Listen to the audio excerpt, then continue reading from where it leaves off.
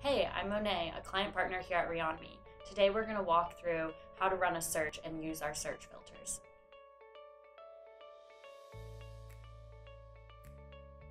Reonomy's national platform makes it easy to identify properties with attributes you're interested in. Simply click on the search bar and you'll see a drop-down with our main search filters.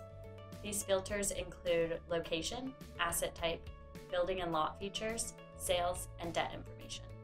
If you're on the advanced tier, you'll have access to tenant and ownership filters. You can layer in as many of these search filters as you'd like. This will help you narrow down your search to properties that you're interested in. For example, you can search for multifamily properties in Los Angeles with more than 10 units that haven't sold in the past 10 years.